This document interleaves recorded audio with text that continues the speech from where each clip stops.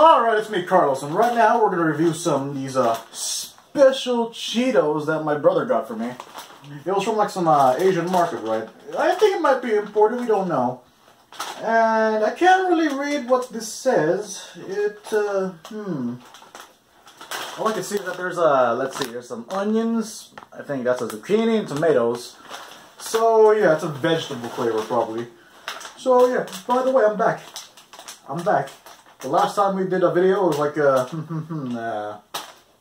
oh, this clip.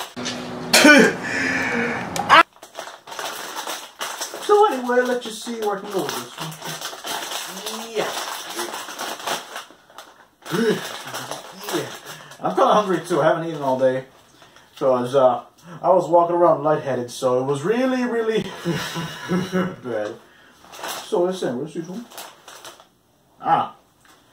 It looks like a lighter color. Let me see if I can focus. Focus. Focus. Yeah, focus. Focus. Eh, it can't focus. It's a Motorola.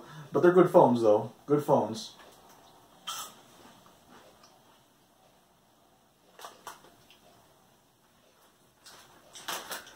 I mean...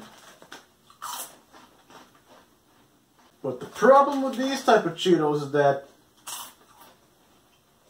there's not much flavor booming out of them. You know, regular hot Cheetos or cheesy Cheetos, they have booming flavor.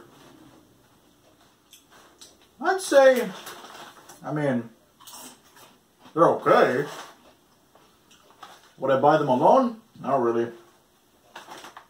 If it happened to be there, I'd probably eat it. It's pretty good. Yeah, it's okay.